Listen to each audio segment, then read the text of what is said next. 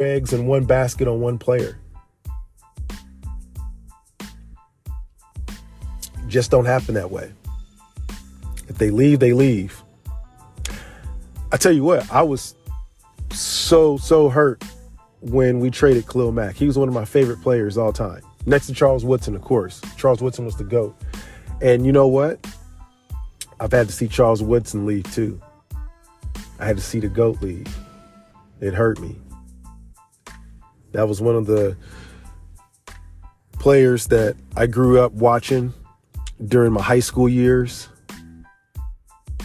I've seen his career. I remember he was one of my first memories of having a great player being drafted and watching him from college, wearing that number 2 jersey in Michigan, playing wide receiver, cornerback, punt return, just doing whatever he wanted to do on the field.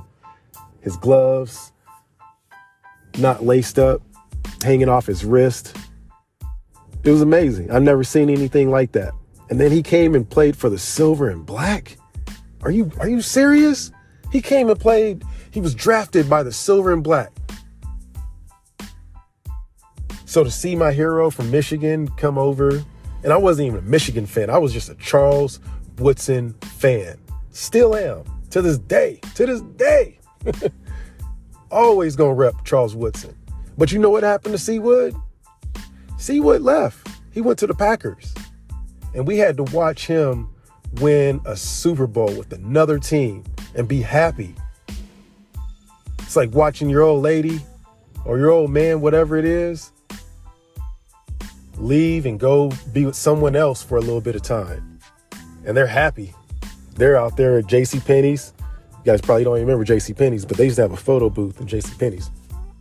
You go there, about $100, you can go take your boo, get your new boo, get you some matching outfits, go get you some pictures. Hey, that's what Seawood did. He went with the Packers. He got him a new boo. He went to JCPenney's, spent him a couple $100. Him and the Packers got a new outfit. They went to go take some pictures. And guess what? Seawood looked happy as a motherfucker.